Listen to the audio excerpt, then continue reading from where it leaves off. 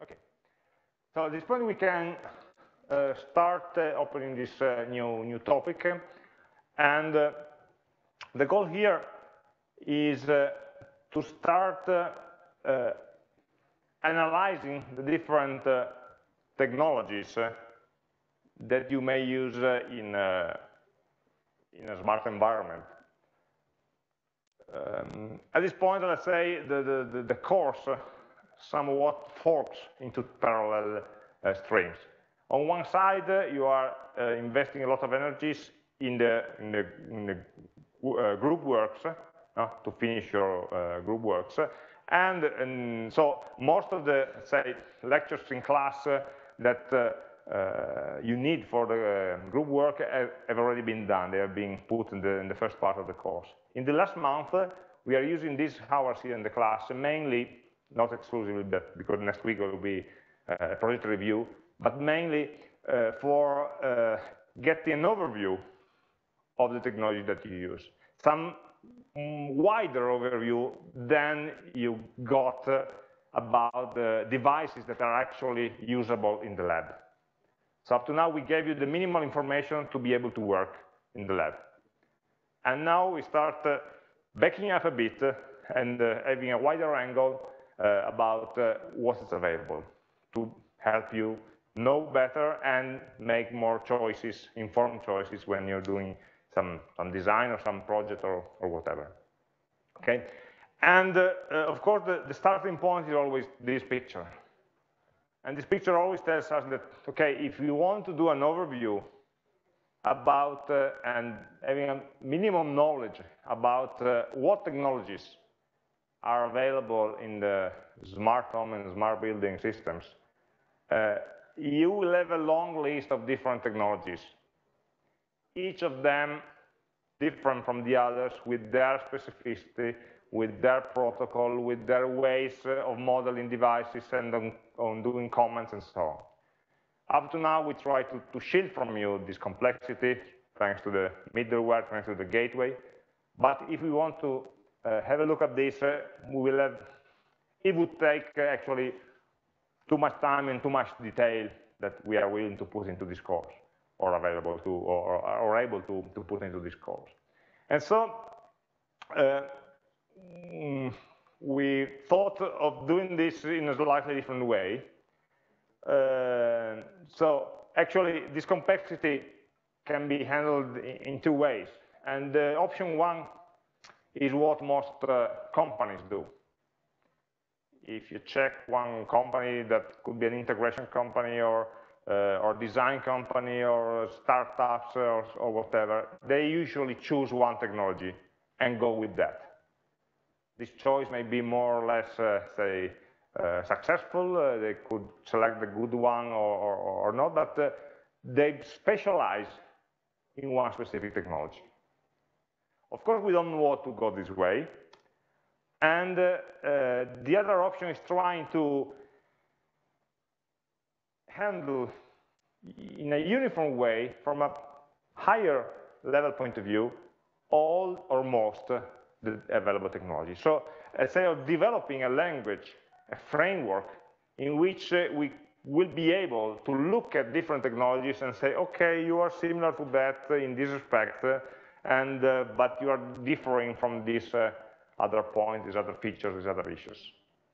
So having some sort of interpretation framework in which we can, let's say, evaluate also different technologies. Finding that some technologies are very similar to each other, and being able to point out what is common and what is different from two different technologies that we have to choose between, and also try to train ourselves not to be trapped into the specific terminology of different technologies.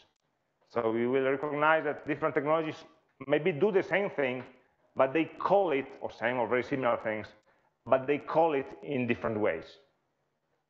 Because of their specificity, their nature, or how they evolved for historical reasons, or just for being different, or just from looking more incompatible than they are actually from the others. So if you compare them from the bottom up, if you take the specifications of different technologies, you will find nothing in common. But if you start looking at them from the top down, maybe you can find something. So the last point, you already experienced that. No? For example, through the gateways, you look at devices, you just care about which commands they can receive. And maybe the devices from different brands using different technologies can be modeled, can be seen as implementing the same commands or very similar commands. So this is what you already have experienced. The rest we are trying to build up today. And so what we need to do this analysis is sort of developing, I call it a classification scheme, or a method for describing the properties of the technology. So we are not yet describing the technologies. We will come in the next weeks, also having people from, let's say, from the companies coming and describing. For example, BT will come here and describe their technology. With Telecom Italia, they will come here and describe the energy atom, say, protocols and architecture. There will be, I put the announcement and the event on the Facebook page, one seminar by Schneider Electric that will present the Connex protocol. So the three main, not main, but three very important blocks of technologies will be described directly by people working or developing them. Okay, so that's we'll get into detail in this way later. Right now, we are trying not yet, I said, to describe the technology itself, but to describe the properties or the characteristics of these technologies. So this is what we call classification. So just as automation technologies are all different beasts, there already is a technology classification. It's easy to make a parallel with the classification of beasts or animal or living beings, actually. It was one of the first systematic classifications you can recognize, the Linnaeus taxonomy of living beings. That by the way, the work that Linnaeus did was quite different from what we have today. Okay, so for example, just to have a, if you can read there is no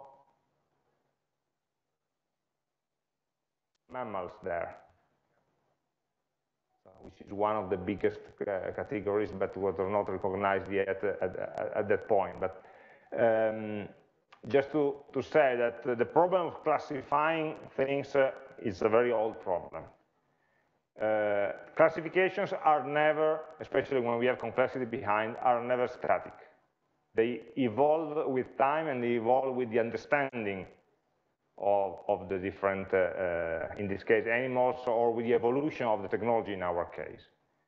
So we are not developing something that needs to be statically or final or perfect, but something that helps us in working with this. Okay, we have. But the other issue is that if we take the biological classifications, what you find is that they define one huge tree from the, let's say, data structure point of view. So you have all the living beings that are divided into subcategories. Each one is divided into smaller categories and so on. And each node, you have one criterion for deciding how to split all the animals or plants or living beings in that category, how to split them in the lower categories. Each node contains a rule. Say, okay, you have count X, or see whether it lays eggs or not, see whether it flies, see whether it has a beak or whatever. And in every node, there is a choice criterion. So you can take any living being from bacteria to dinosaurs and start from the top, and at every node apply the selection rule, and that will tell you where to go in the lower node. And then you can go there's no reconvergence, and there's no way of starting from any other point than the top. So it's just a one big hierarchy. In classification terms, it's called the taxonomy. A taxonomy is a tree of terms, words. You have that when you go to the library. Library books are divided by subjects, and inside the subjects you can have the shelves, and every shelf is about a specific sub-subject, so smaller subject. And maybe in the shelves you can have the different levels that divide the books according to how this sub-subject is organized internally. And in a library or in biology, it's quite natural to do things in this way. One comprehensive hierarchy that deals with one point of view. In the library, the point of view is the content. What is this book about? And you are splitting the domain of content of what the book is about. Here is more complex because the question that you do at the different level changes. But this is not enough for us, because we cannot have only one question to ask for splitting the different technologies. Technologies are complex stuff, and we need, of course, to have some hierarchical definition, so groups and subgroups and so on. That's quite natural. But we must realize that we need different points of view to be considered at the same time and with the same importance. What I mean is it more important for you whether technology is wired or wireless, which is one criteria of splitting, or is it more important whether, I don't know, it can be programmable or not? There are different attributes. How it is connected, how it is programmable. You may have all the combinations, potentially. Then depends whether there are actual technologies that are able to do all the possible combinations. But it's like having two different axes. One is the connectivity, and the other is the programmability. So these aspects in the classification theory are called often facets, like the facets of a diamond, that you can have different facets of the same diamond, and you look at the diamond from different points of view. You need to cut it from different directions. When you're classifying physical objects, you must choose one facet, one point of view to split the objects. In the library, a book may be only in one physical location. And the physical location will be the same whether you enter from the front door or from the back door or from the side door. You always have the same classification, the same splitting, the same grouping. But since we are classifying not physical objects, but conceptual entities, we are free to create more many different entry points to our library, to our classification. Each entry point will be a facet, a way of splitting items.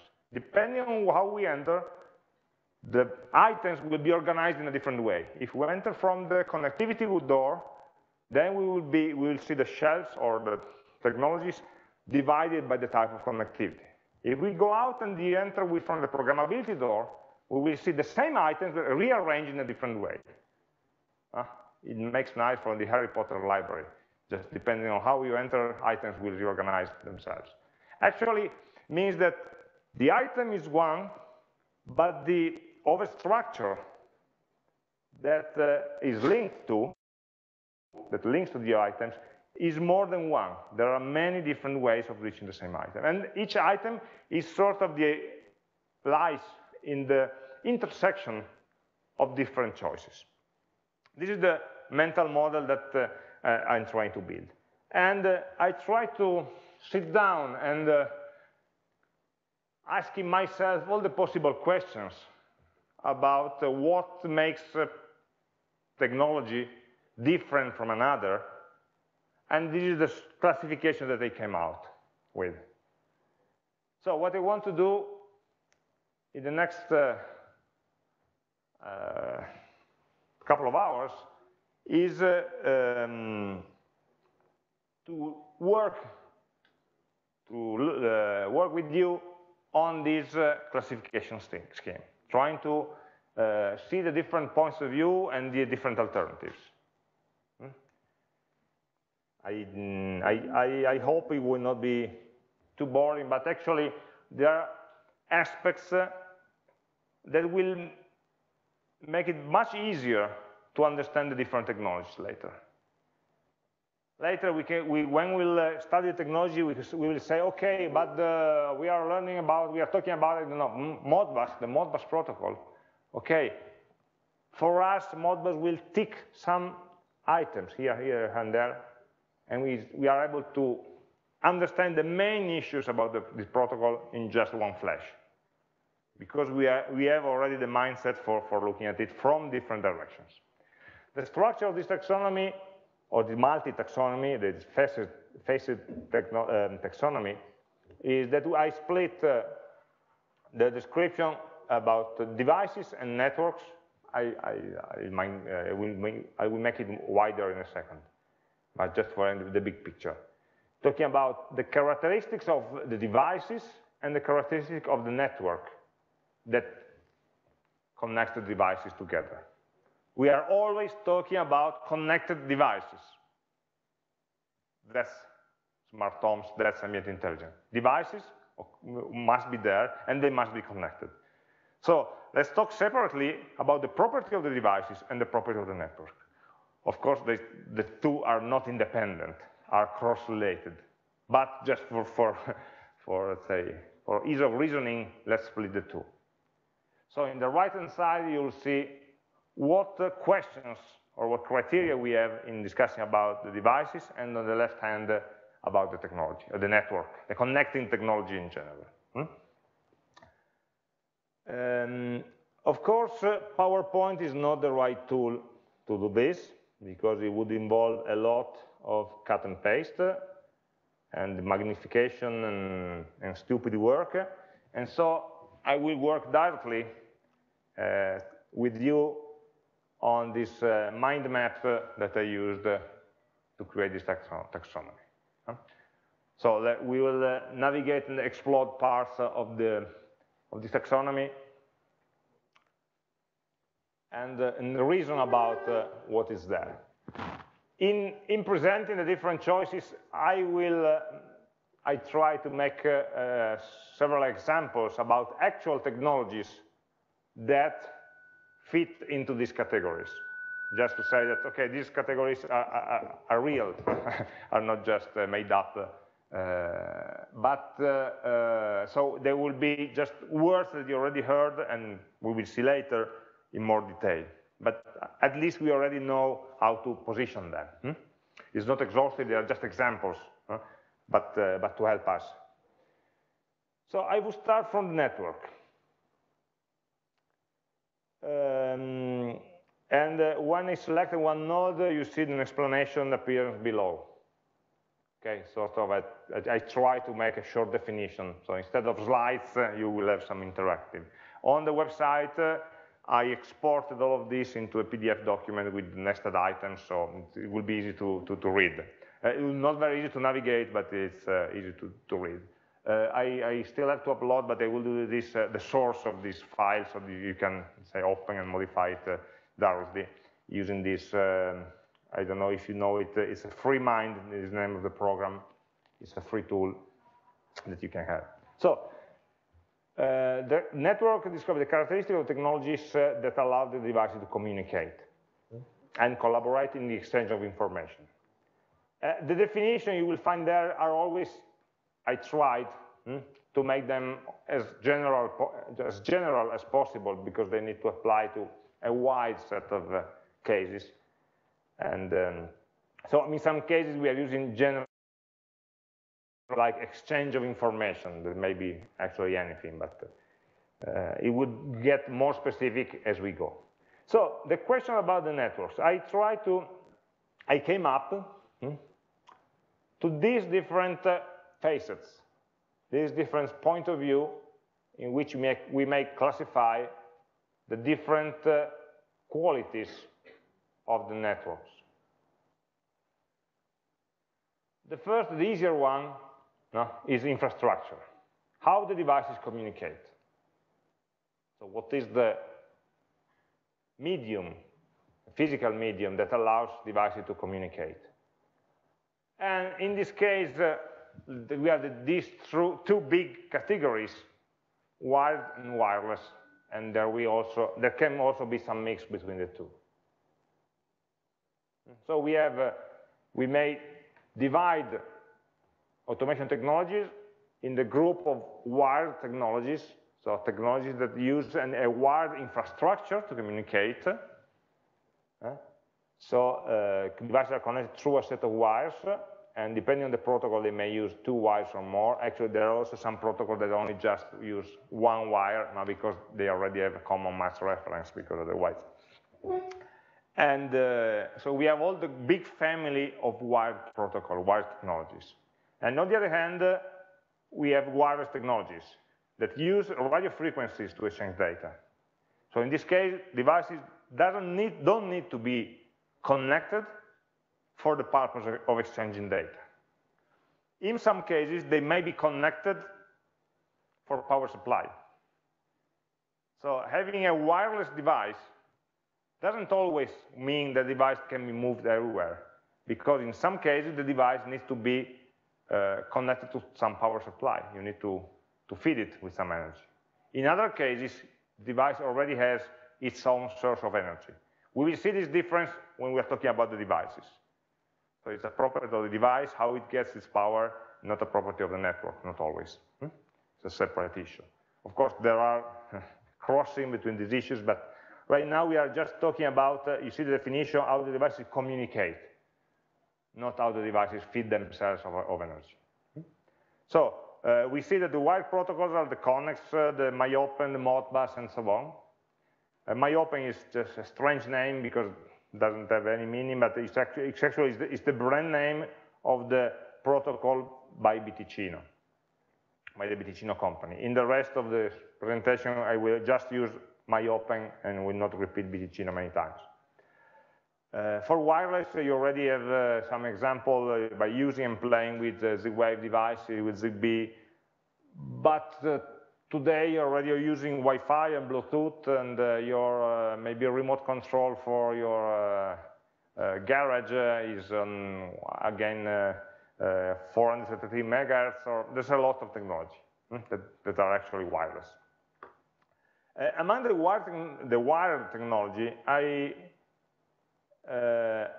made a subclass there just to point out that in some cases, okay, for wired technology, you need wires. But do you need to install specific new wires, or can you just reuse something that is already there? And this is the case of power line technologies. Technologies that use the power lines, like the name says, to convey also data, not just energy. So they modulate data on top of the AC distribution lines, of the alternating current distribution lines. And there are some standards, of course, in the US. X10, it's a very simple low-level standard, but it's very popular. And something more structured is LongWorks that became recently Echelon. For example, all the smart meters that are installed in every house in Italy, they are equipped with this kind of communication. You cannot use it, but the utility, the energy utility Enel, will use it to read your power consumption. Okay, they're using power line. They didn't put any additional lines. They are reading your data, so they're exchanging data, bits, packets of bits on top of the distribution lines. So this is the one case in which it's wired, but you don't need additional wires. Of course, there can be mixed technologies, and they are more and more frequent. Yeah? What about the PoE, to power line? Yeah, it's down there, about the supply. Yes, it's power over Ethernet is using a data distribution line, so you already have a wired bus to convey also power. It's a way of power supply. I put it in the other. It's another, yes, it's the opposite actually. From this point of view, how devices communicate, PoE is just a wire technology. It requires a wire for data exchange. And then you piggyback that wire also for sending some power. So actually, we can add Ethernet here, traditional and with power. Okay, I said it's more and more frequent that wire technology especially try to be more modern or more open and try to accommodate for wireless connectivity. For example, it's already several years that in which Connex, which is fundamentally a wired protocol, opened or defined a wireless extension. So there are nodes, Connex nodes, that generate a small wireless bridge to connect other wireless sensors mainly. The driver behind these extensions, so wired protocol that also offers some wireless connectivity for some of the devices, the driving force commercially was being able to add automation to historical buildings, churches, villas or whatever, where you cannot just go there and drill a wall and so you need to be careful with what you are installing. And so most of the plant can be hidden, and so can be wired because it's also more reliable and so on, but some parts needed to be wireless. So these big wired protocol providers propose some extensions. I'm not aware that the reverse ever happened. So I didn't see any wireless protocol to extend into a wired solution, except for extending the coverage. So you might have a wireless plant, let's see, a Z-Wave system, and you have a very large building, you want to connect different parts of a building, so you need to, let's say, it may be more efficient to connect them through a physical link, through an Ethernet line or something like that. But it's just for bridging mainly of different parts of the plant, not for actually hosting devices. So it will not be for that exchange of devices. So this is one of the simplest ways of splitting technologies. The other is topology.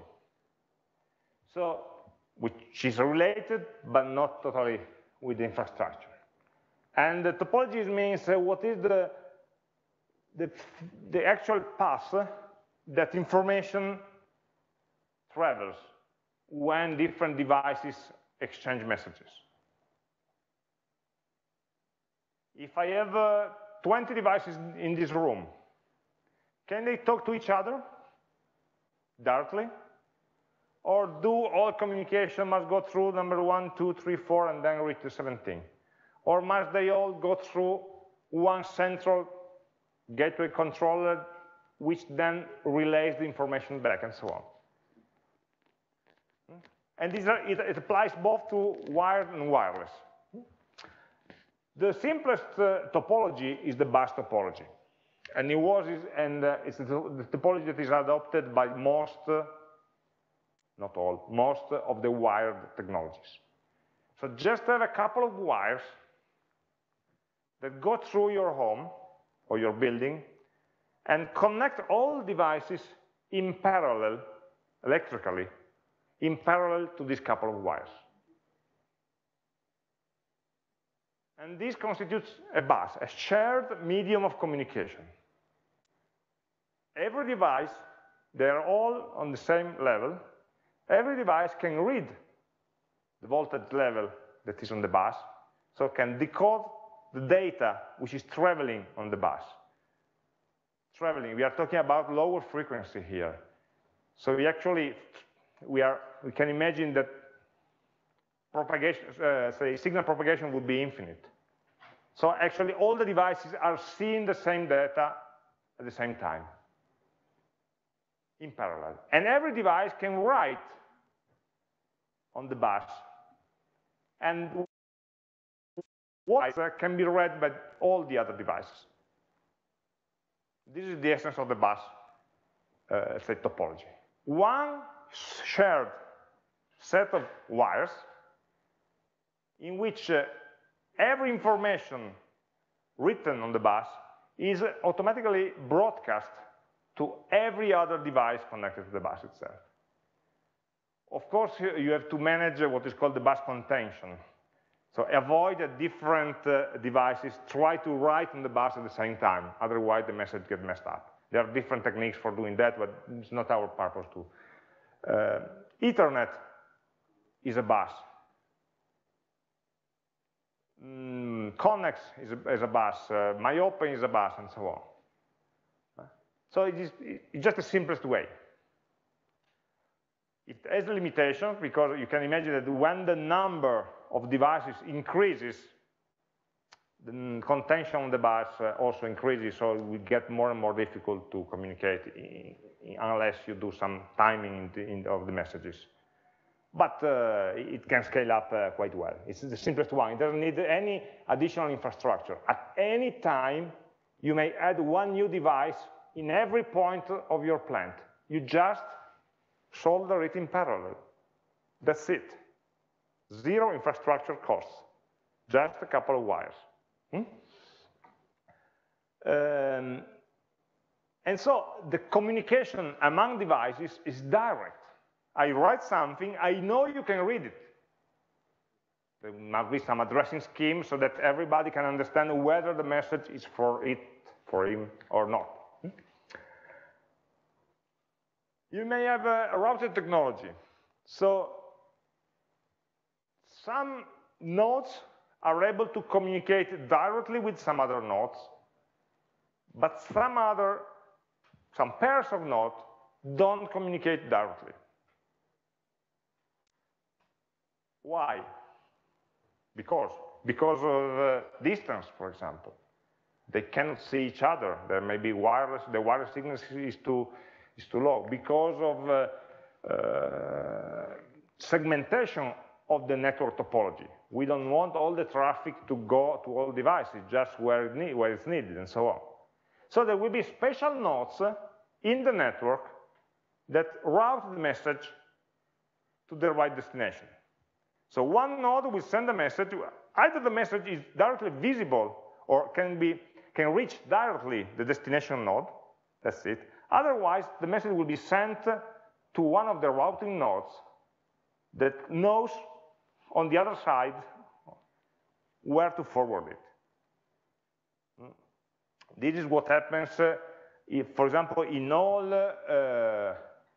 wireless networks, in which if you have one building, it's very unlikely that all the devices can actually see, from the network point of view, from the radio point of view, all other devices.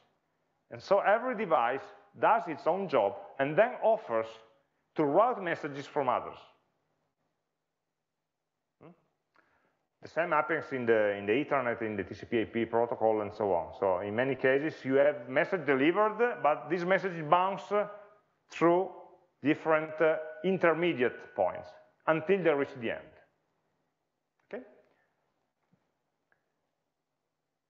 So you may imagine that there are many bus segments, wired or wireless, that are connected through nodes that route messages from different segments.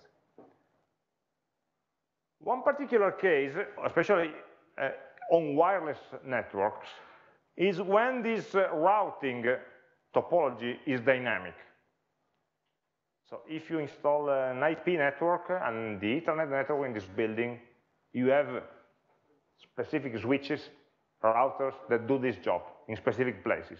So the routing topology is fixed. In some cases, this topology, or using the routing and save mechanism, the topology can be dynamic. When you're using wireless smart plugs, they can be moved. And so which plug acts, plays the role of a router to which other plug is something that may be changed, because depending on the distances, for example, depending on the electromagnetic noise that we may have more on one side of the house and less on the others.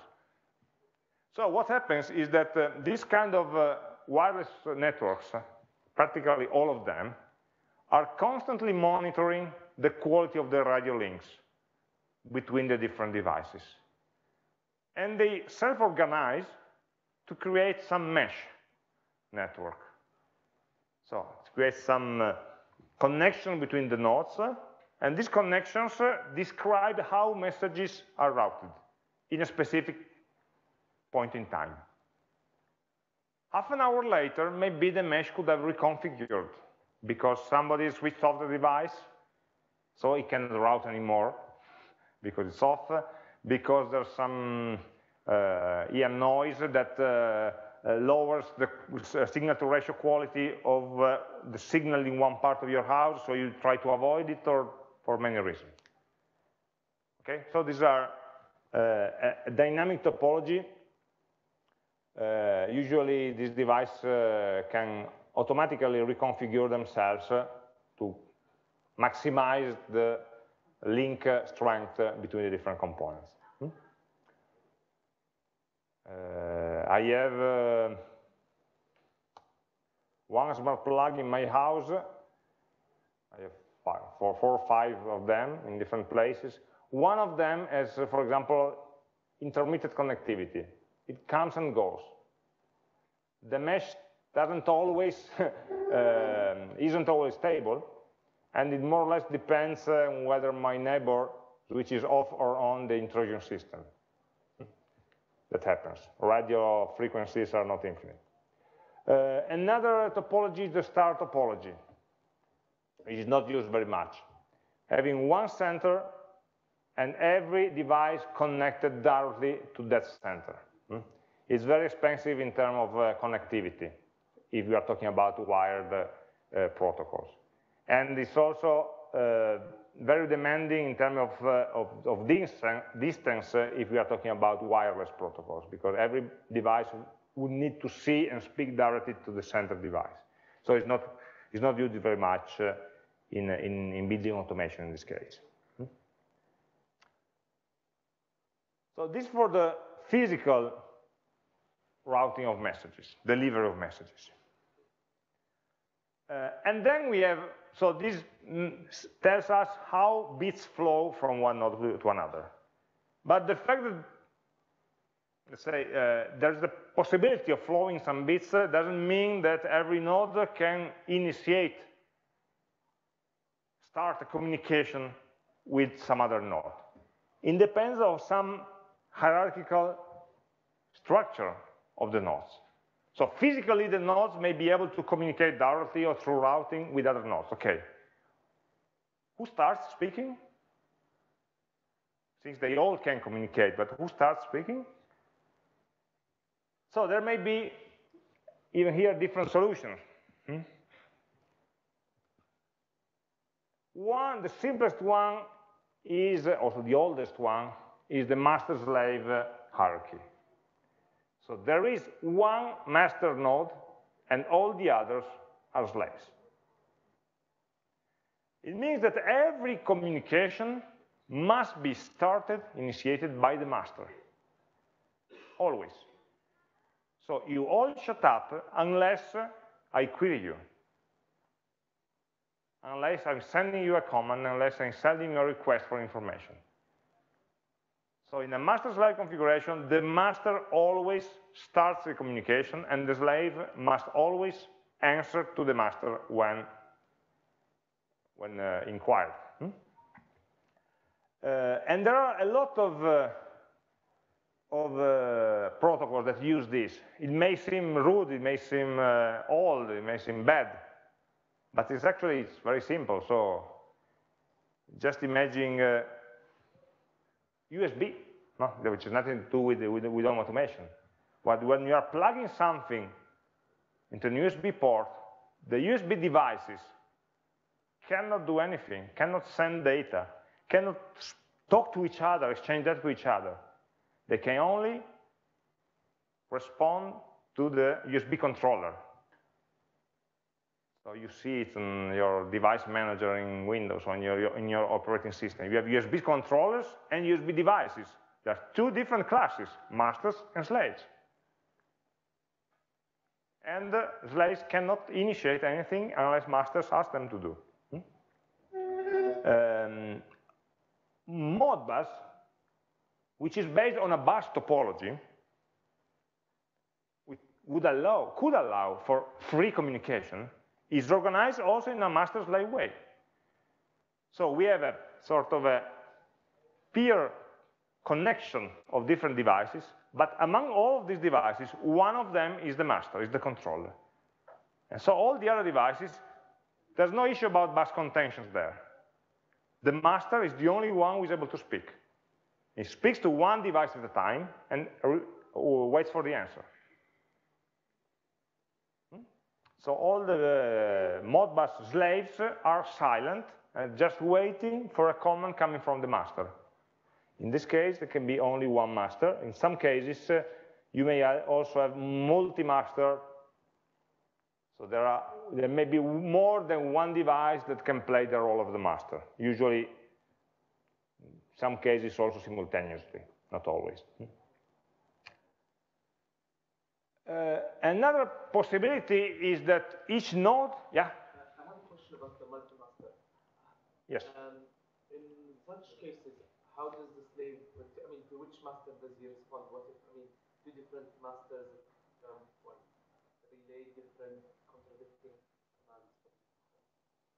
It's just a slave. So if you are a slave and if you have two masters, you will answer to both. So I tell you on, and you go on. And the other master immediately after tells you off, you go off. Just in a sequence. Yes, you just obey. Depends on the sequence of, or the temporal sequence of commands. In peer-to-peer hierarchies, okay, actually there's not a hierarchy in this case. All the nodes play the same role. So in theory, every node could send a command to every other node. Everyone is entitled to query the state of another node or to send a command to another node. This is also the, well, conceptually it's simpler because you just program one node to do its job and then you don't need any infrastructure to convey the communication. You don't need any master on these kind of networks. If you think about IP-based network, when you connect your computer or your phone to the internet, it's a node like any other one. So it can do whatever it wants. It doesn't need any permission, it doesn't need any master that tells you, okay, you can speak now. Also, Connect, for example, is the automation protocol that is in this way. Every device can send and receive commands like any other devices. There's no specific master. Okay, there is one master, but it's not needed for, it's not required for communication. Nodes can freely contact each other.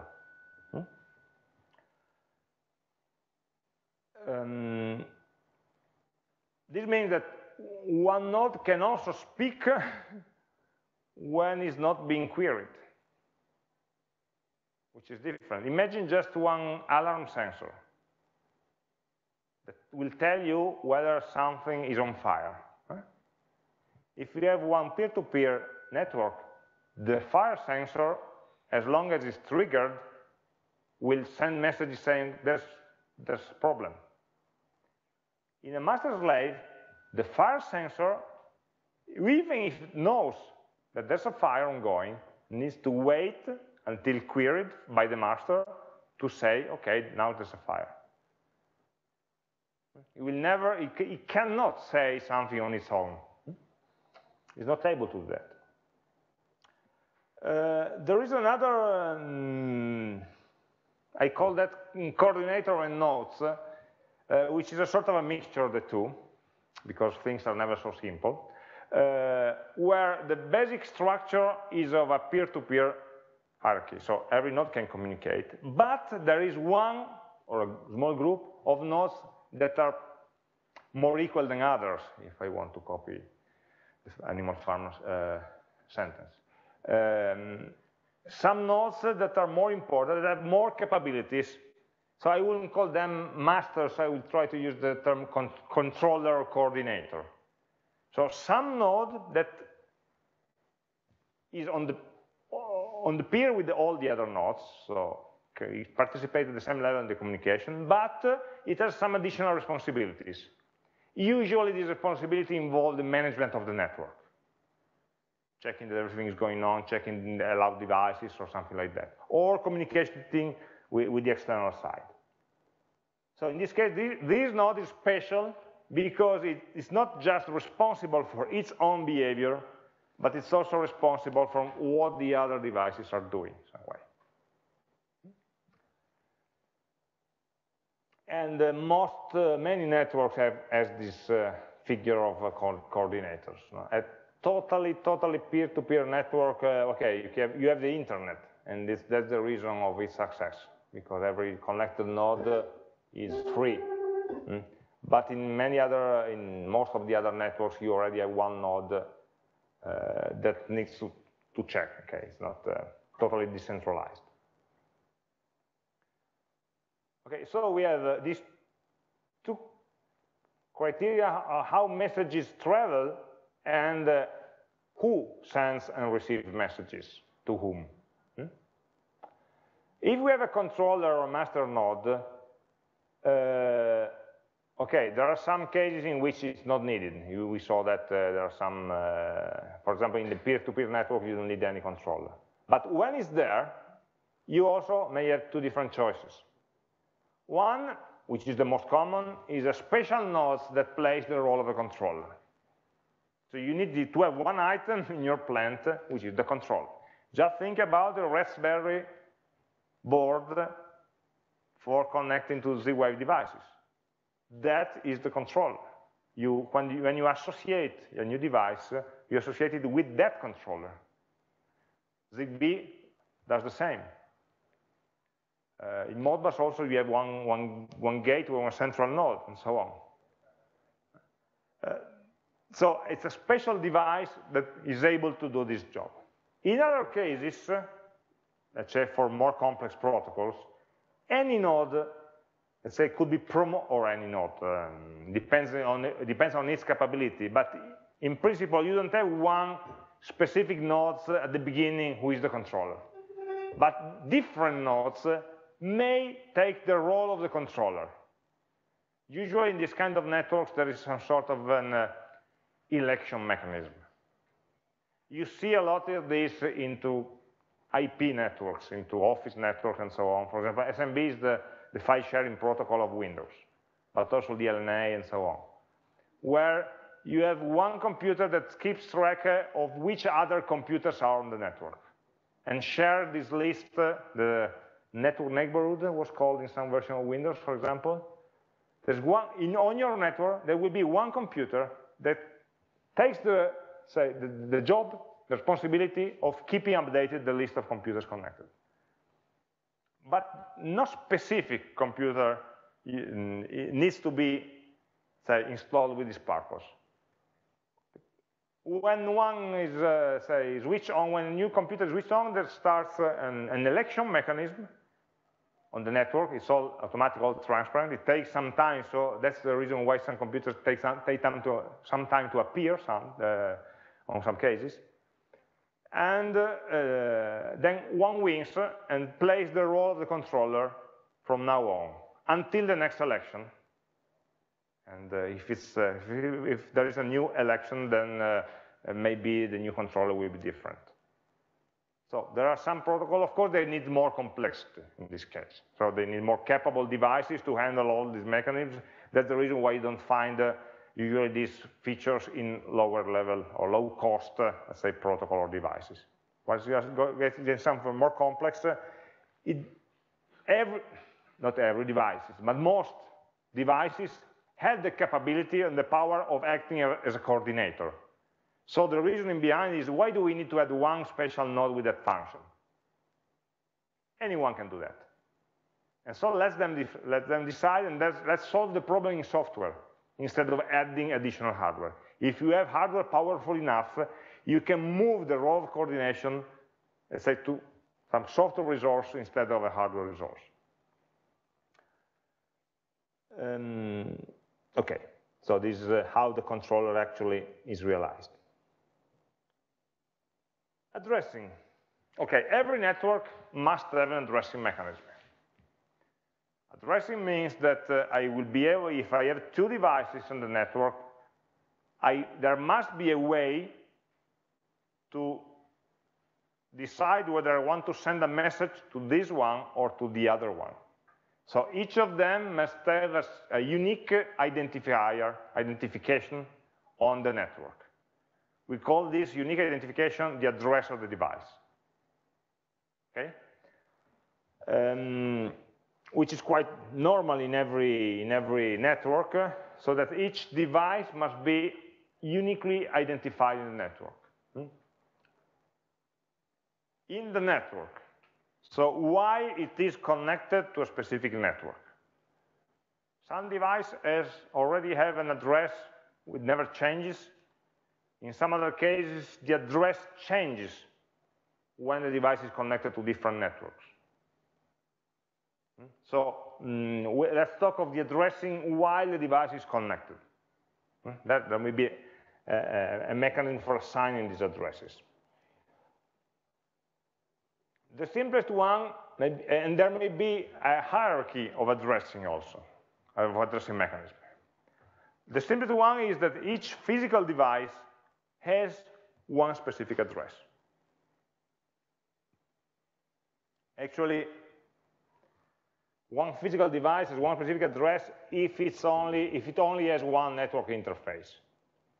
If you take, for example, one smartphone, it has a lot of, let's say, it belongs to a lot of different networks.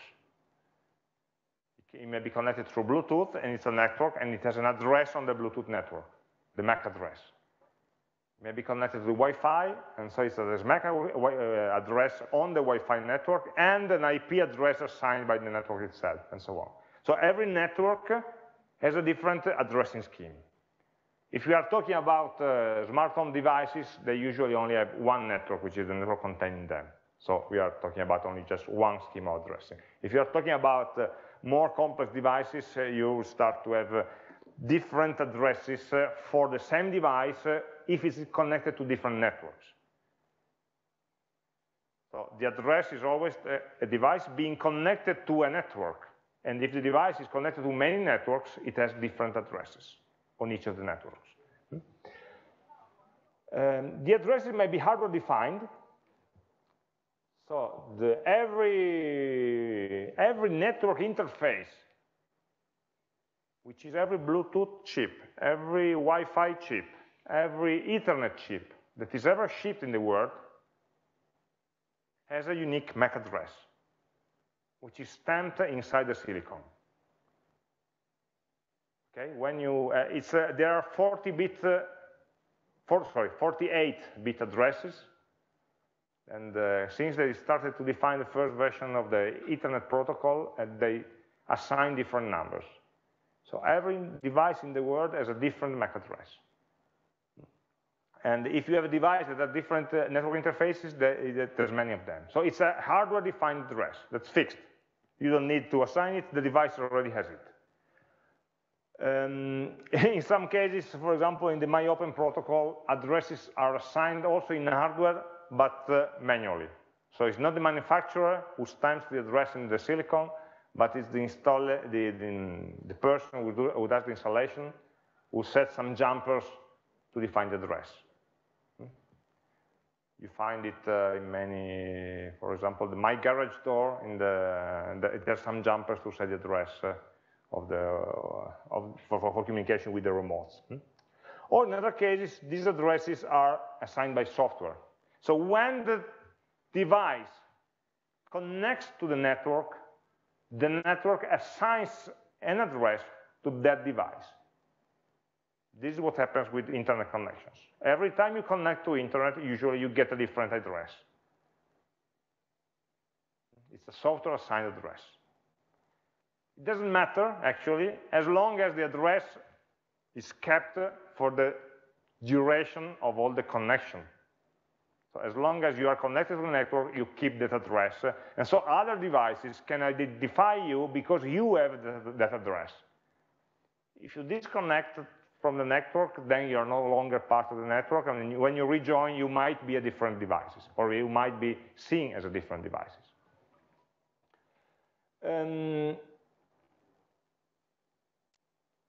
Okay, in some cases, you may also have, in some devices, actually, there's the serial number of the product, which is used as a device address. You have it in all microprocessors, actually. Every microprocessor already have a serial number inside.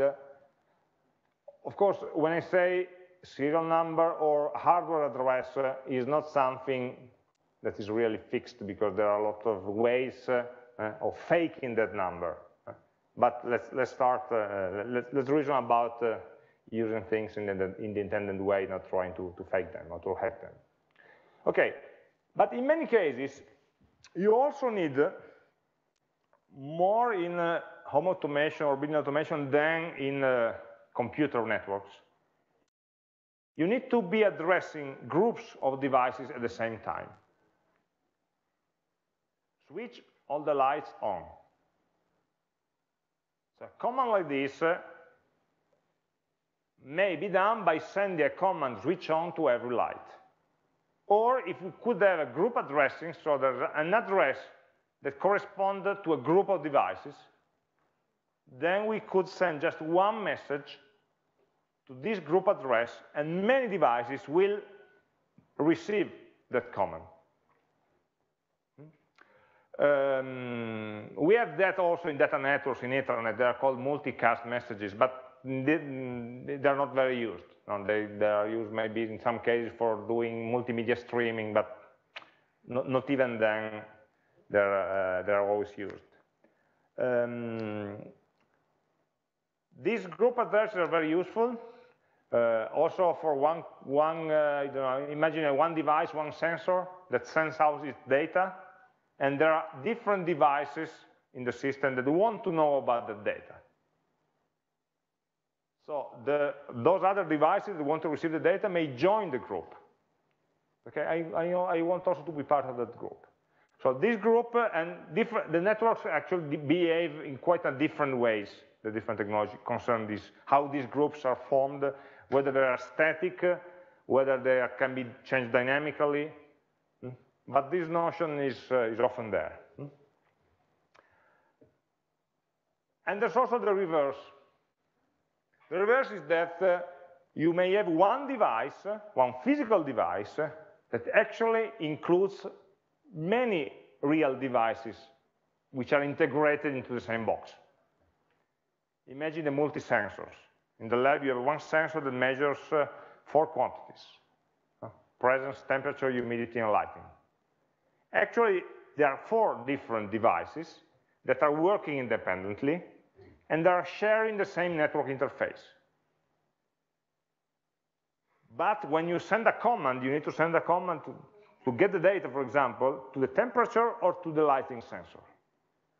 So there is some sub-addressing mechanism, which is able to address sub-portions of a device under the same network address. The network address is just one, because the radio interface is one. But behind this interface, there are many devices. For the multiple sensors, it will be easier, because the 4 different devices do different things. So they cannot be confused. So if I say, get the temperature, I'm talking with a temperature sensor, not with lighting sensor. But imagine a relay block. No? It's very common to have a lot of relays that open and close circuits, and they come in blocks of 4 or 8. So all the devices inside the same, all the relays inside the same device are the same. They would be just the relay number 1, number 2, number 3, and number 4. So you need some way of addressing portions of a device whenever this device is a complex or composite device. For example, Connex calls these endpoints. Modbus calls them register ranges. So there are different ways of calling things. Let's try not to get confused. There are different ways of doing the same, let's say, of reaching the same goal, which is of addressing sub-functions. And every technology has a different way of doing that. This is usually one of the first points to study. When you're approaching a new technology, you need to study, to understand how it thinks, how it works. Usually you start by understanding how devices are addressed, the addressing scheme. And that also tells you a lot of how devices can communicate to each other. Okay. Discovery. What do I mean by discovery? Whether the network is able or includes a capability of determining or discovering which devices are connected. And maybe also what is the nature of these devices. Give me a list of the connected devices. And this is a Boolean attribute. Either the network is discoverable or not. A discoverable network, okay, means it has a discovery. You can ask to whom? Well, to a controller. For having a discovery, usually you need to have a controller. You cannot just ask to everybody, okay, tell me who is there. You could in a broadcast, but it would be very inefficient. It would just... So usually there's one node that has the responsibility of keeping track of who's connected and can give you the list. In some cases, I think about Connex, you can ask the controller, please do a network discovery. And it tries to communicate on the network to the devices and gives you the sort of the list of the devices connected. So it's not an information that the controller has at any time. It doesn't need it to work. It only needs to send them commands to the node, but it doesn't need the Connex controller doesn't need to know the list of devices for working. So it's a special command saying the controller, please give me the list, and at that point the controller will explore the network. In other cases, for example, in wireless networks, when you have to mesh, when you need to keep alive a mesh of devices, you need to know at all times which devices are active, which are sleeping, which are connected, which are offline, and so on. Because it's part of the working of the network. And so in this case, the controller always has an updated information about which devices are present. It needs them, for example, to keep the mesh alive. So different type of discovery. One is already built into the network itself, and the other is some additional capability that the devices need to implement. Or there can be networks that are not discoverable. It means that there is no way, by sitting at your desk, to understand what is connected to the bus, for example. No way. Okay, you could try to send comment to all possible addresses. It will take a long time, just a broadcast, or sorry, an exhaustive search for devices. But even in those cases, okay, you can see that some device responds to that address, but maybe it doesn't tell you what kind of device it is. It doesn't identify itself. You see that something is responding, but what is it? So there is no, for example, in the MyOpen protocol, not in the Modbus protocol, which is very used, there is no mechanism for this. So you already need to add this information. Every application already needs to have out of band, like we say, so without resorting to the network capabilities, which are not available, which are not there, you need to have one way of getting this information. So the person who does the network configuration needs to write down in a piece of paper the addresses of the devices. The application needs to know which addresses to call, because it knows that there's a device behind that number. It's strange, but many networks actually don't have any mechanisms like this.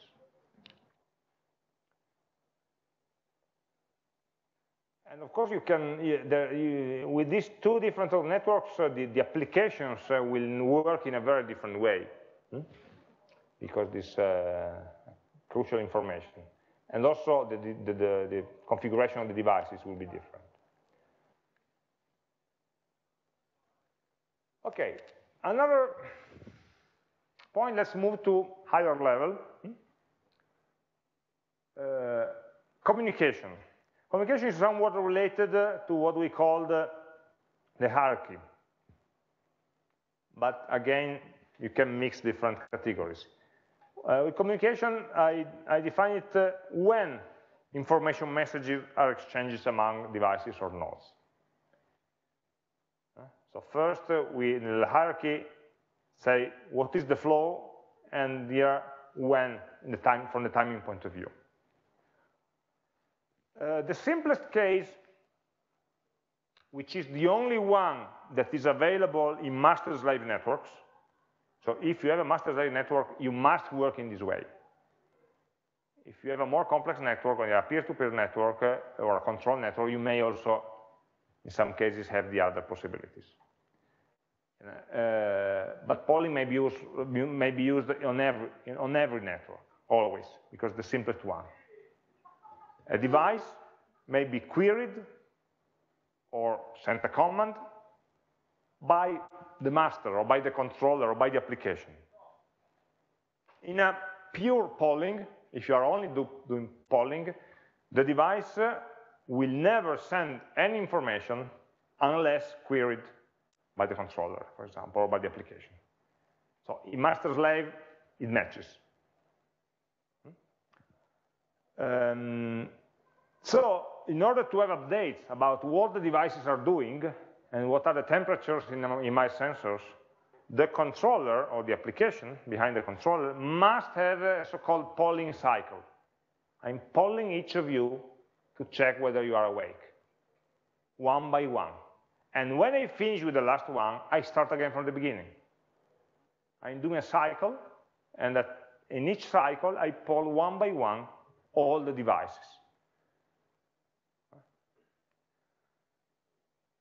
You can imagine the complexity of the application, because this is working master-slave. Master-slave is, for example, for the Modbus protocol, is the only way of working. But Modbus doesn't have any discovery. So for doing the polling cycle, I do it blindly, because I don't know who is there. I cannot see who is there. I must know it. And so I'm polling something that I know is there, but I cannot see it. If somebody new joins, I will not be updated about it. So it's all responsibility of the application. For the device, the life is much simpler. It only responds when queried. But for the application, it needs to track. It's a much more low-level interaction. It must keep track of everything. And the network doesn't help the application to know when something happens. This polling cycle, I said, usually happens at regular time intervals. What are these intervals? 50 milliseconds? 20 minutes? Depends. It depends on the application. If you are checking temperatures, 20 minutes, 30 minutes is more than okay. If you are checking the movements of some doors or something like that, maybe 50 or 100 milliseconds would be more suitable. Of course, you may have polling cycles running at different speeds for different devices. So maybe there's some high-speed devices that are in a tighter loop, and some, let's say, less important devices that you may query just once every 20 iterations or something like that. It's all the application that runs behind the controller who decides. Yeah? Maybe I misunderstood something, but why in the case of master and slave arrangement, we can only use one? Because, I mean, couldn't technically the master, well, use synchronous events or synchronous events? Let me talk about synchronous events. So this is polling. There's one controller that queries. In the other cases, synchronous or asynchronous communications, we say that their devices are sending their information. So communication in synchronous or asynchronous communication is initiated by the devices.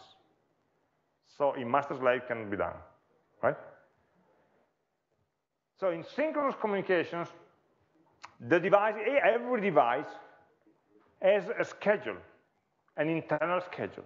Every tot seconds or milliseconds, it must send out a measurement, for example, or a data or a status. Okay?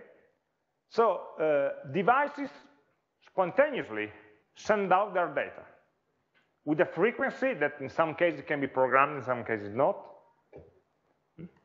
and send out this data. So the role of the controller or the application is just to wait for this data coming in. When data comes in, okay, it can be recorded and can be stored and so on. But it's the device that pushes the data instead of the controller polling and pulling the data from the devices. Actually, this sort of timing may happen at two different scales. There is one very tight scale, which is used in control application properly, which is the nature, for example, of the CAN protocol. CAN is the protocol that is used inside your car. When you're driving or braking, or steering or throttling your car, every, let's say, part of your car is exchanging messages with this protocol. And in this kind of protocol, you have a fixed time frame, time window, in which every device is allocated some bits or microseconds, depending on how you measure them in time. So every device must send out it's maybe 16 bits at the 17th slot of every cycle. So the cycle is the same for all the network and repeats itself identically. So everything is predetermined. Everything is known at the beginning. I know that that device must respond at this. All the devices share a clock, share the same clock, share the same time reference, and know exactly when to speak. They have those 25 microseconds to send out their 16 bits. That's it. And at every cycle, when everything repeats, it repeats identically. Every device speaks at the same time in turn.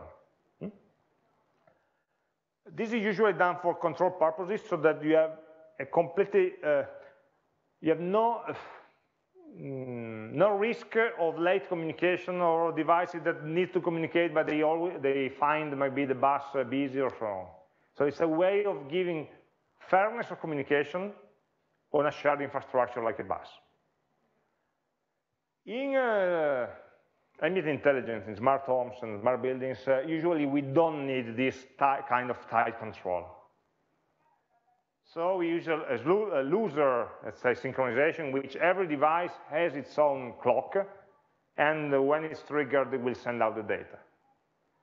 It may happen that at that point the network is busy, and so the data gets delayed by a bit. But we don't usually. When the amount of the delay is relatively small compared to the frequency of the data, we don't care about that. It's not an issue in this case. We are not doing real-time control. So you are more in this second case.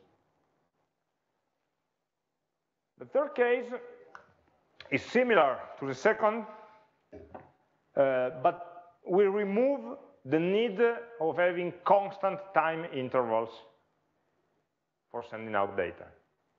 So devices may transmit data when they want.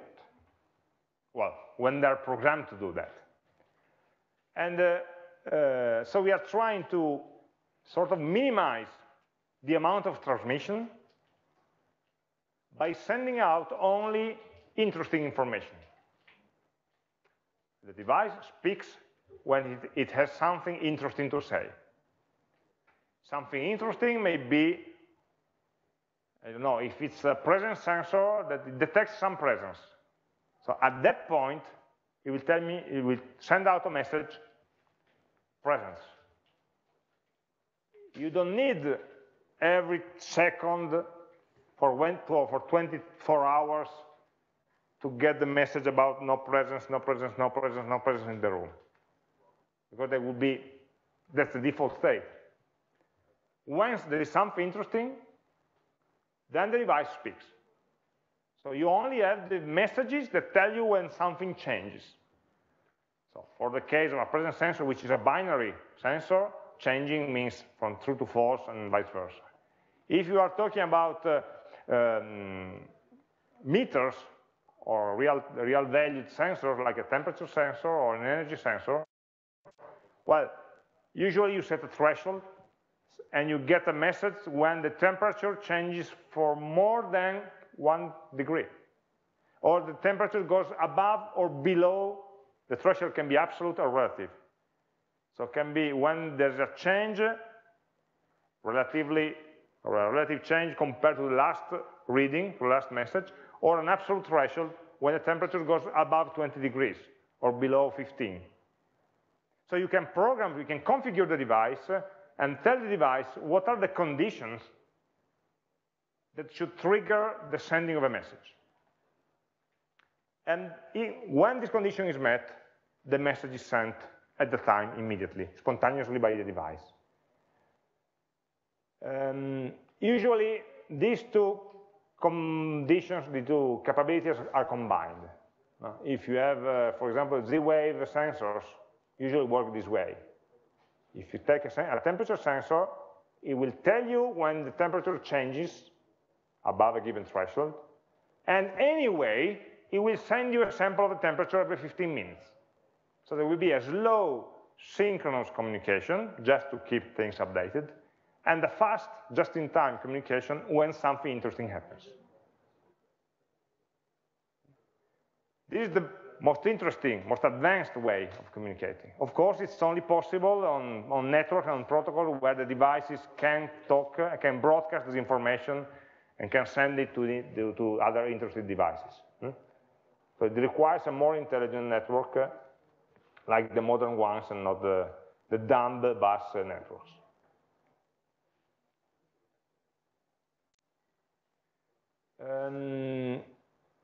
I would propose to having a stop here, just for getting some air.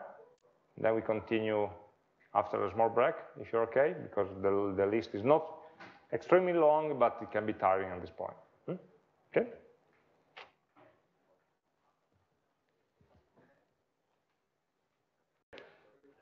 So let's continue about this overview. We have a few items still to discuss on the network side, and then we'll see about the devices. Data handling, I call data handling, even if I don't like really this name, but to describe how the network models and considers the data being exchanged between the devices or with the controller. And again, we have different possibilities. The simplest way, which I think nowadays it's only being supported by Modbus and a couple of other industrial protocols, is a register-based model. So what is the, if I had to make a conceptual mind model, a conceptual model of a device, of the information of a device, how would I describe it? How would I draw it? In the case of the register-based data, the device is just seen as a set of memory locations. So you have many registers, usually there are 8 bits, many locations of 8 bits each, in which you find bits. You find binary numbers. So that device may have 24 registers, for example, of 8 bits each. Then you know, so it's information that you need to have, the device will not tell you, the network will not tell you. You know that the first register contains, for example, the temperature. The second register contains the status of, I don't know, the consumed power or whatever. So you must know which registers contain which values. And it's even more complex than that. Maybe you can have one register in which the 8 bits represent 8 different flags, whether a given relay, for example, is open or closed. Or we may have real numbers, floating point numbers that require 16 or 32 bits, and so you must pair 2 registers or make a group of 4 registers, read them, and then decode the bits and so on. So it's something actually you have a matrix of bits, given a register by given number of bits for each register, and then you read the bits and decode them using some information that you know about how the device represents this information. So it's a very, let's say, low-level representation, or a bit-based representation. And this register may be read-only registers, so registers that you can only read, and this usually relates to data that is measured by the device, status about the device. If you have a temperature sensor, you can only read the temperature value that is measured. You cannot change it. You cannot write that register. Or you may have write registers in which you write the values. And this can be used to change the configuration of the device or to send a command. In this case, there is no notion of commands. There is only the notion of, okay, I wrote a value in this memory location, and so the device will act accordingly, will change its behavior, will do something because I wrote this value there. So again, it's a very low-level model. You can guess it's being used by Modbus, which is, among all of these, is one of the lowest level, let's say, makes the lower level choices. Again, it's very simple. The main issue is that you must, before doing anything to the device, you must exactly know how that specific device uses the registers. And I can assure you that every device is different from any other ones, from any other one. And then the second and third are actually available when you have a network that allows for asynchronous messages. So for example, you can think about explicit commands. A command is a message, a packet of bits with a specific format in which you have usually some command code and some command parameters, and you're sending that, you're addressing this command to one or to a group of devices. So this can be sent asynchronously. Usually the sender may be the controller, or when you have some peer-to-peer communication, maybe any other device that sends a command to other devices, and so on. So it's just say more high level, because you can explicitly say, okay, I ask you to do this, to do this information, or to give me that other information, that data. So there can be executable commands, do something, switch on, or query commands. So it's much more similar to how we model things at the higher levels. And this also happens at the network level. And all, let's say, the most modern or more used protocol like Connex, MyOpen, and Z-Wave reason in this way, work in this way. Actually, when you have a master-slave connection, you don't have many options. In other cases, you have the options of doing something which is more rich, let's say. And the other is notifications, which just reverse messages to commands. So notification is a message, it's a response without the query. It just sends the device some data to whom is interested. Usually there is some mechanism for deciding who is interested in which notifications and so on. So basically we have, for us it's easier to think about commands and notifications, so messages being exchanged when they are needed. Actually it's much more so difficult to map the register-based behavior, even is still quite. By the way, some advanced devices, like for example the more complex connex devices, which use command-based interaction, may have additional capabilities, or may have configuration variables and so on. When a device has some capabilities that go beyond the specification of the network, so the network will specify this set of commands, but you can do more, you cannot send a new command. You just can send one command with some data payload, which is again in terms of registers of bits. So usually in some complex devices, the configuration of the device is done by sending a command which writes some value in some internal register.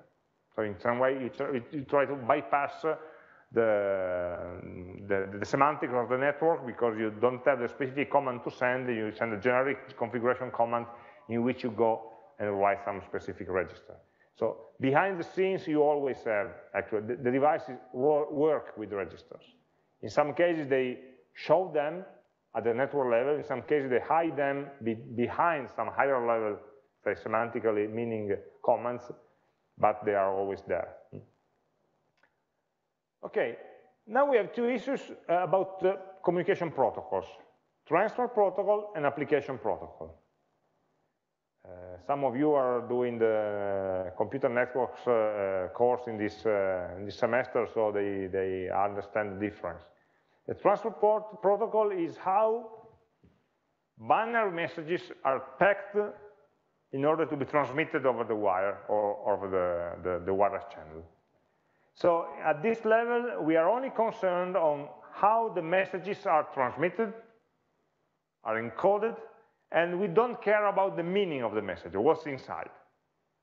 That would be the scope of the application protocol that tells us how to organize the data inside the messages that are being sent by the transfer protocol. And for transfer protocols, there are many of them, too many to list here. I tried only to make some groups. First is technologies that use open and or standard protocols. So protocols, I call them open and standard when they are public. So there is a specification which is available to everybody. Usually, in many cases, this specification is being blessed or published by some specification, some standardization authority or issue or agency or association or whatever. And usually, in these cases, everybody is allowed legally, not just technically, is allowed legally to read and write these kind of messages. So you can read it, you can decode, you can send commands because you know how these messages, they are not yet commands, I don't know what it is. At the transfer level, we don't know what data we are sending, but we can send messages over the wire, over the network, because we can know how to construct them. And in this case, we can also build devices, components that use this technology. Everybody can do that. But one important case of these open protocols are all the protocols that use internet infrastructure for communication. So all what we are starting to call the Internet of Things, so objects that are already able to communicate through the Internet protocol. They have an IP address, they can send and receive messages using IP or using TCP/IP protocols.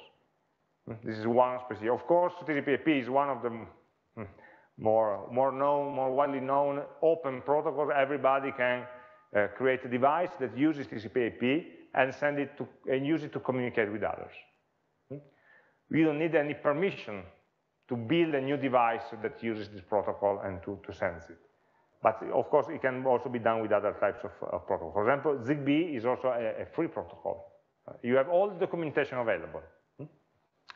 It's not easy to build a chipset that speaks ZigBee. There are some commercially available, but you could start up your own production if you want. There's no, say, permission to ask for. Other protocols I still call them standard because they are published, they are described somewhere, but they are proprietary standards. I mean, a standard that's being defined by one company or by a small group of companies. Okay? They decide to develop a standard for their own system, that probably, very likely they are using it for their components that they are trying to sell and build, but then they decided to publish this.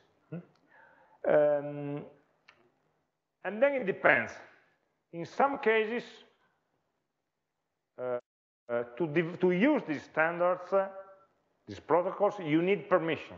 You need to join a consortium, you need to join an association, you need to have your applications or devices certified by the association before, so you need a stamp from them after they pass some, say, certification procedure. This is the same for Connex, for example. If you want to work with Connex, not just to install a plant, okay, but to develop new components, you need to join the Connex consortium, an association.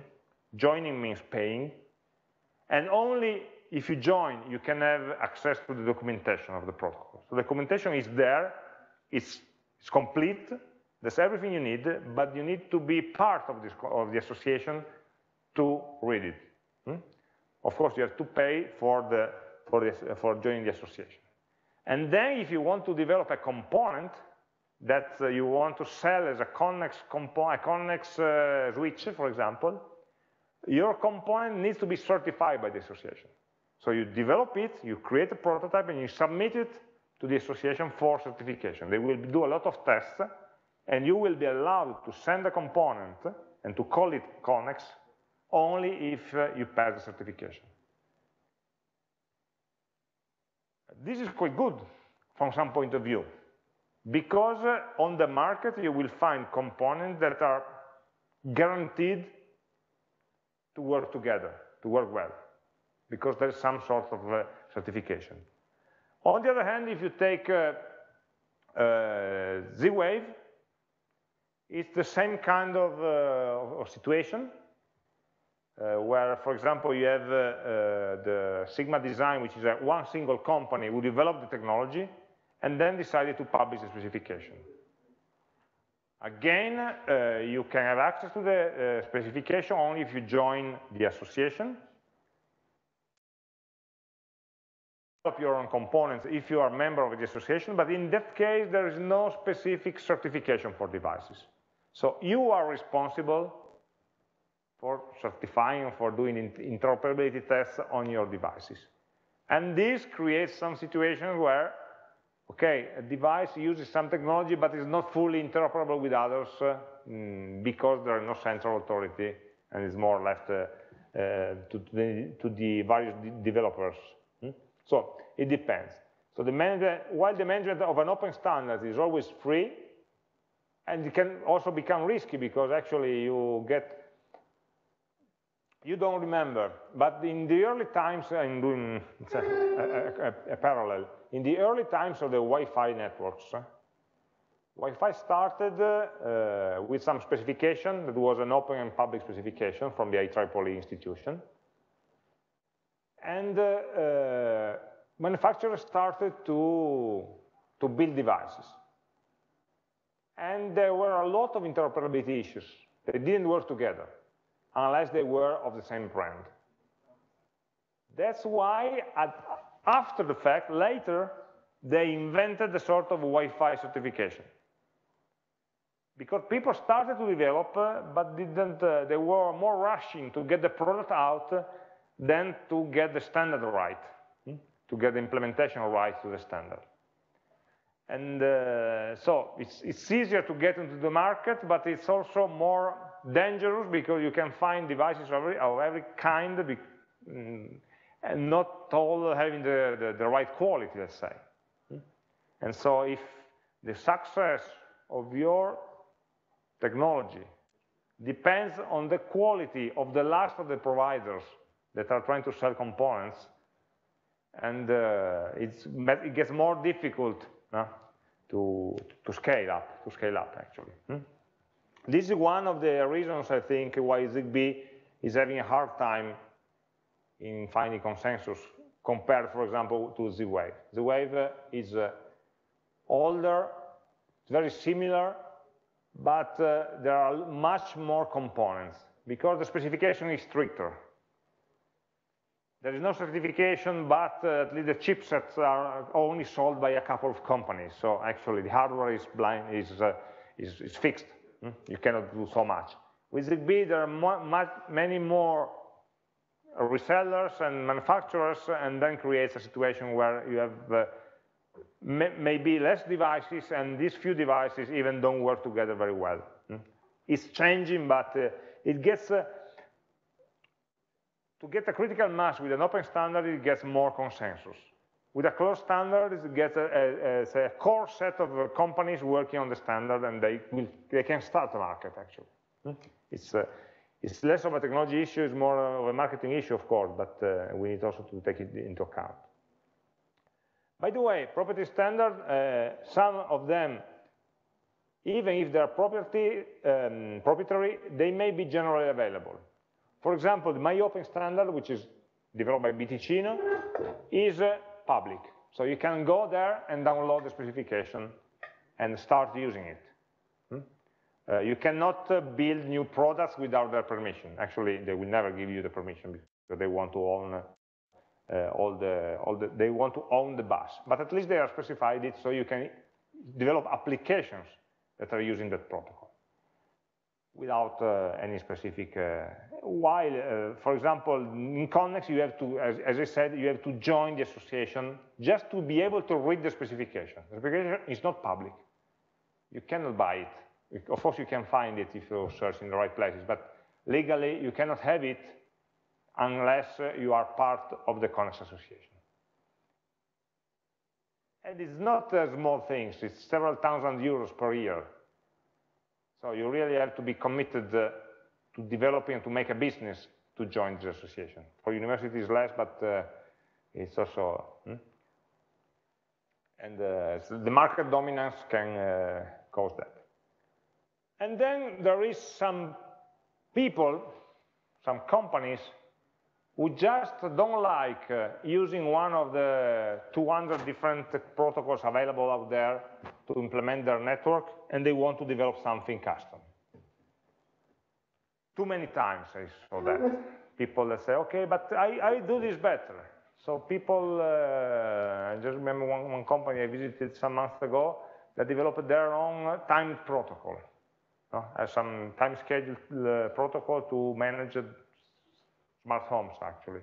Instead of using, for example, the CAN protocol, which is already there, that's the same thing. They built it from scratch.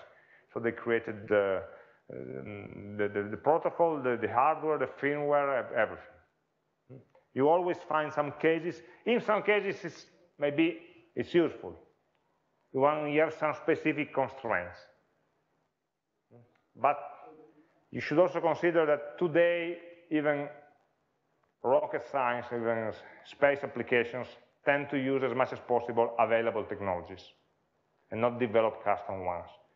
So if a rocket doesn't need something specific and can do with existing technologies, why are you so special that you need to develop something new? But unfortunately, there are many companies that think that they need to own everything. So they start from the bits, from the voltage levels, and go up, and lose a lot of time in recreating something that's already existing. More or less the same applies for the application protocols. The application protocol means what data do we send, not how. Again, we can think about open protocols, open standards, again approved by some authority. And for example, you see that ZigBee is a standard at the two levels. If you talk about the ZigBee specification, it has the transport level, the network level, and then on top of that, it has a set of application profiles, they call it in the ZB case. It means that, okay, if you're building a lighting application, you should send messages formatted in this way, with this meaning. If you're doing home automation, it's much more complex, you need to send commands in this method. What happens, for example, is that many use usually an open standard or an available standard for the transport level, and maybe don't use it at the application level because they want to use just that as a transport for getting data around and then format the data as they want. It's much more difficult to be, say, compliant at the application level than at the transport level. At the transport level, you already find the chipset available with the firmware that do all the work for you. So there is little reason to even think about the formatting at the low level. At the application level, it's usually work you have to do. And in many cases, it's simpler to do it yourself in some way than to really understand the standard and do it in the right way. In the short term, it's easier. But of course, it creates all the interoperability issues that we know. The same goes for proprietary standards. And proprietary standards, in some cases, may also run on top of open transports. They are two independent levels, of course. And what you see is that the application protocol is very often ad hoc. But we also do that. No? If you imagine that the dog gateway that we are using in the lab has some application level interface, which is REST, which is specific to dog. There's no standard saying what is the format of the REST calls for that specific gateway. So we have defined one specific ad hoc application protocol that uses TCP/IP, of course, and HTTP as transport protocols. So this is found very, very often. So an application level protocol that runs on top of standard transport protocols. Device association is another specific issue that may or may not be required in some network. And in some ways linked to discovery, but it's not the same thing. Device association means how can a new device join an existing network? What is the procedure? I bring in here a new device, how can I make it work with the existing network? And there are different possibilities. For some networks, you don't need it. Actually, for the networks who don't have any discovery capability or any management capability, you don't need to do anything. You just connect the device, and if somebody else knows the address, it can talk to the device. Otherwise, it just sits there. When you connect to an Ethernet connection, you just plug the cable. If you know the addresses, if you have the correct configuration, you can talk to others. But you're part of the network in the same time you are plugging the cable in. You don't require anything special. Of course, you need external information in order to work. It's always the same. The information is either provided by the network or you need to know it at different levels. You may have some configuration needed. So you need, before connecting the device to the network, to configure it in some way, to give some addressing, for example, that is compatible with the address of the network. In MayOpen, you can connect the device, you give an address that should be consistent with the rest of the network. You are giving the address explicitly, it's not the network that assigns it, and so you must configure it correctly. So the device should be configured in a correct way so that when it's connected, it will be integrated. Or there can be, and this is common to many wired protocols. Since the wiring, the connection of a device needs to be done with a screwdriver, you take the network down, you add the device, and so on, there is usually a configuration phase in which you integrate the device into the network. But for wireless networks, you don't need or you don't want something so complex. You want the network to take care as much as possible of assigning and configuring the device in order to operate with this network and with the other devices in the network. And so I use the term association for a process that is able to bring a device, an automatic or semi-automatic process that is able to bring a device into a network. And I call it explicit association when this mechanism has to be started explicitly. For example, with the Z-Wave or ZigBee smart plugs, you need to associate them explicitly. So you need to bring the gateway or the controller into association mode, press a button on the gateway, press a button on the plug, and then they're meshed. So this needs to be done explicitly. You need to be aware that you are bringing a device. Then it's extremely simple, because all the data exchange is done at the network level. You don't see, you don't need to put in configuration information. But you need to start the process explicitly.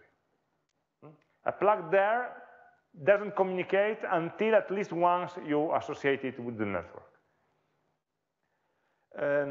Usually this association also, and the same goes for Wi-Fi. Now, when you have the WPS button for easy association, you push a set of buttons, and for a short period of time, the Bluetooth pairing. When you need to send or associate a device via Bluetooth with another one, you need to have a shared code and then do the confirmation and so on. This process involves the human in order to be sure that you really want that specific device to be associated with that specific network. It's a security issue. You don't want anyone walking to your home with something in his pockets, and this device will associate with your network devices and start doing stuff with your home.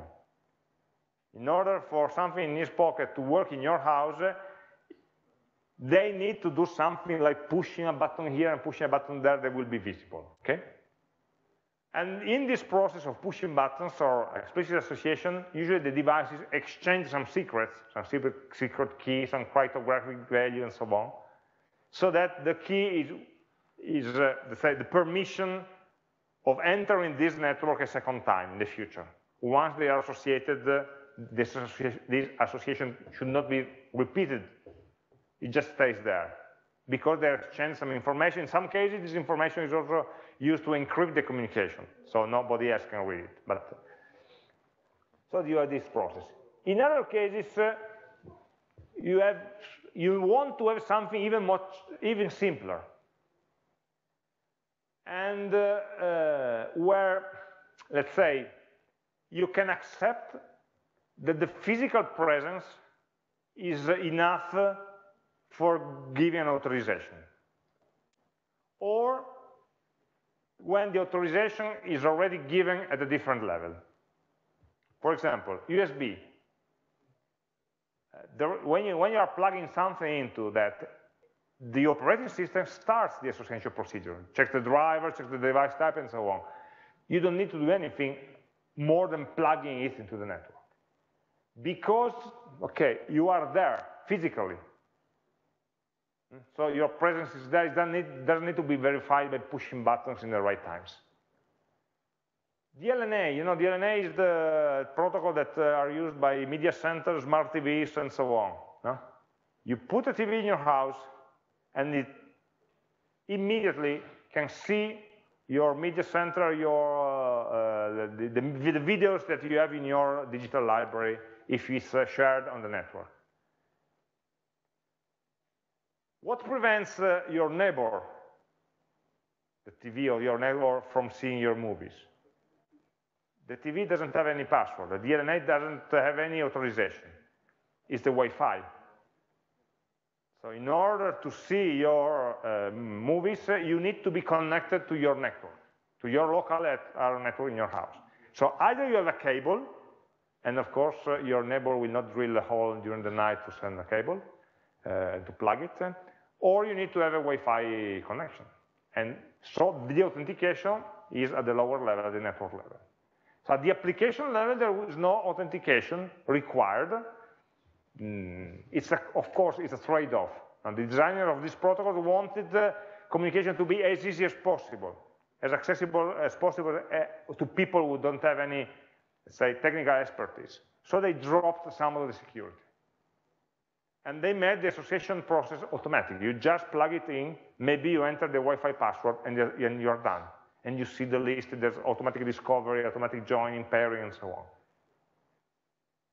So there are these two possibilities. So after this, the devices are recognized, in these three cases, the devices are recognized by the network in some way. In the first case, the network doesn't have the notion of recognizing a device, and so they are just there, and they are open to communication. Okay, the last point is the configuration of the network level. So in some cases, some networks need or want some configuration at the network level. In many cases, there is no issue to do. There's nothing specific. In some cases, you need to have some specific tool or some specific procedure to define some parameters. Think about TCP/IP. In your home, just a very, very simple configuration, like the net mask and the address to give. Very few parameters, but you need to give them at the first time. More complex with connects also. You need to connect, and when you activate, when you buy a new connect controller, the router, you cannot just plug it and expect it to work. You must connect and configure it so that it decides which kind of addressing you have, how many network segments you have, and so on. So there is an initial procedure to set up the network. Again, when you have wireless networks, this configuration procedure is also needed, but it's being hidden to you. It's made as much as possible as automatic. It's managed by the mesh controller that once you have associated the devices, decides the addresses, decides the topology, decides all the other details that in the more traditional networks need to be specified by hand or by somebody who does the configuration. So again, it's a different. It's not just the consequence of going wireless changes a lot of assumptions behind. It needs to make everything much simpler, more automated, and so on. This is about the network. If we go on the other side, and of course we don't have time to go deep into that, it's simpler. I found less variables because many of the specificity of the devices depends on the network to which they are connected. So in some way, you cannot take, of course, a device on one network connected to another. But even devices on the same network may have different characteristics. Some are dependent on the network, some are dependent on the specific nature of the device. I was just to open one of these because we mentioned that earlier, so I don't want to keep the issue open until next week or later. I don't remember which next time we can continue. About power in the device. You remember there was a question at the beginning about power over Ethernet. So here we said how the devices exchange data. And so this is a characteristic of the network. All the devices in a network must exchange data in the same way. But then each individual device needs to be powered in some way, and this device may do it in different ways. Some of them are powered devices, so devices that in some way get power supply, get energy from a power line, from a power supply line. And this supply may come from the mains, from the AC distribution in your house, in many cases through a transformer to lower the voltage and make it continuous, but it depends on the cases. Or may get power from the bus. In the case where you have a wired connection, and this wired connection is able to deliver you some energy also. This is the case for all the smart home buses, my open connects and so on. These are buses, twisted pairs of wires, but these wires have a power supply, a DC power supply that keeps attention on the bus, and this voltage is able to feed all the different devices. And depending, of course, the number of devices that you have, each of them will suck some milliamperes, and you need to have a power supply with sufficient size, or more than one power supply. You need to split the line, you need to split the topology in order to give power to all the devices. Or, for example, power over Ethernet. It's another solution of this kind, where the bus, in this case, is the Ethernet connection, if you have, and you can use the Ethernet cable to power the device itself. So it's actually the symmetrical situation. Actually, most of what we call the wired networks for the smart home protocols, they always get power from the mains. The only one that doesn't get power is Modbus, for example, which uses a serial line which doesn't allow power. Is there a question? Which devices could be power supplied through Ethernet? Well, it depends.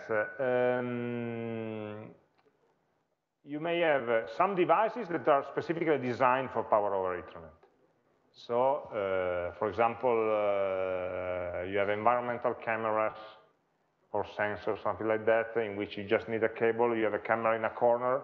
You just need to bring the Ethernet cable there. You need to have a switch, a power over Ethernet switch and cable. But you can just have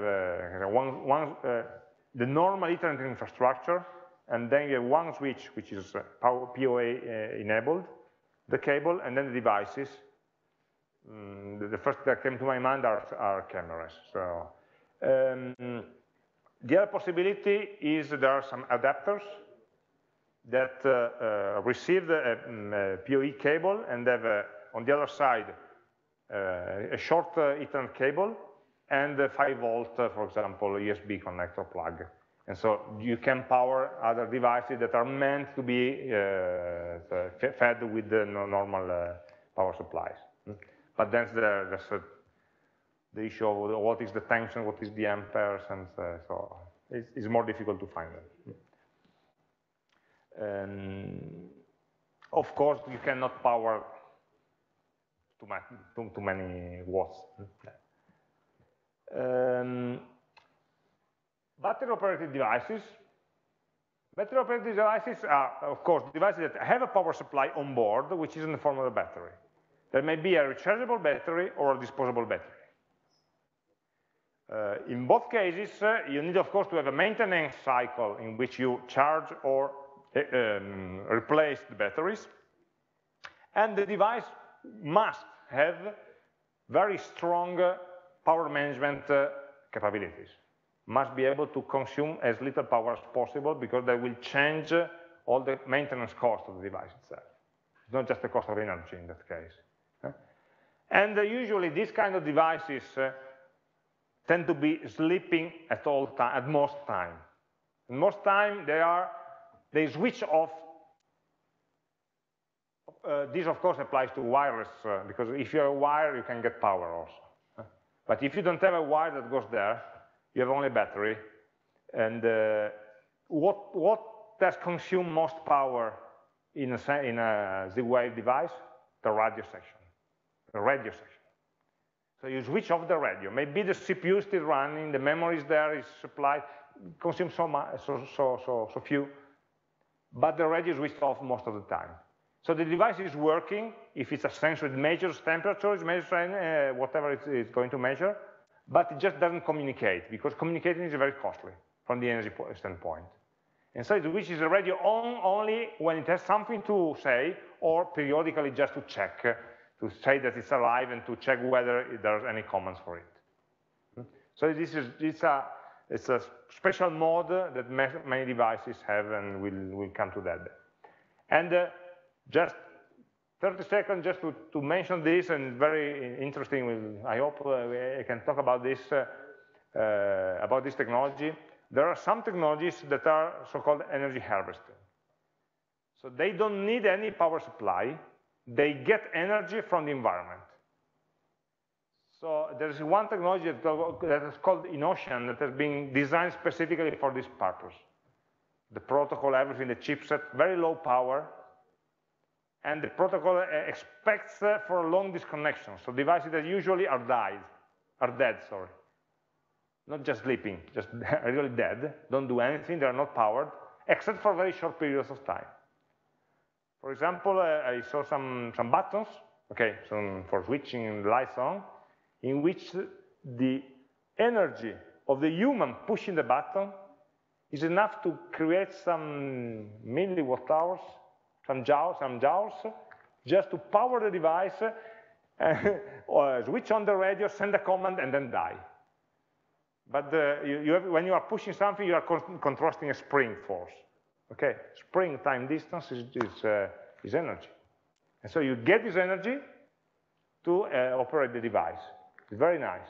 Some sensors, temperature sensor, which are a very, very tiny solar panel. They need just to send one message every half an hour, so they don't need big panels also, no. Something that works on heaters, so the valves, the common heaters that take energy directly from the temperature differential between the heater, which is hot, and the ambient. And so they can get, it's not very efficient from a thermodynamic point of view, but it's enough. When you have some millijoules, you can do already some computing. So it's a very interesting technology. I hope we can present it later. Okay, but for today, it's enough. You can start picking, of course, these other classification items, but we'll see them together next time. Thank you.